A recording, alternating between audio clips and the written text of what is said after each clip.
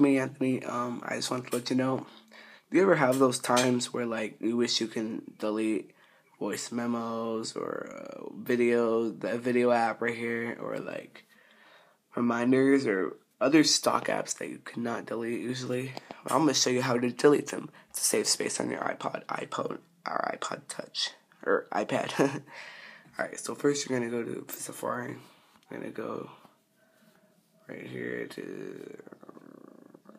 You're gonna type in CydiaHacks.com. You're gonna go to that website. You're gonna scroll down for your jailbreak tweaks. You're gonna get this thing called Get PassHack. And by the way, you do not have to be jailbroken for this.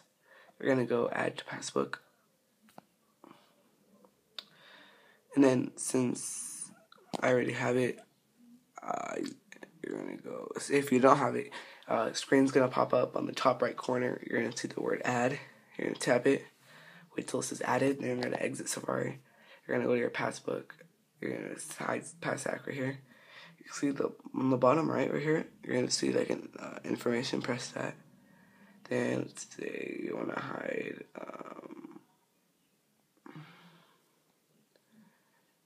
I'll hide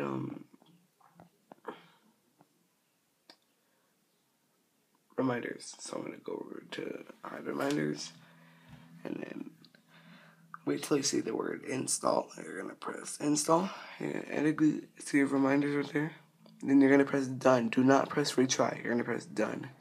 You're gonna press and hold on reminders, and you can simply delete that app. And that's how you delete stock apps. Even if you're not jailbroken, you can still do this.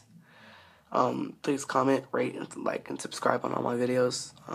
Thank you guys. Thank you guys for watching.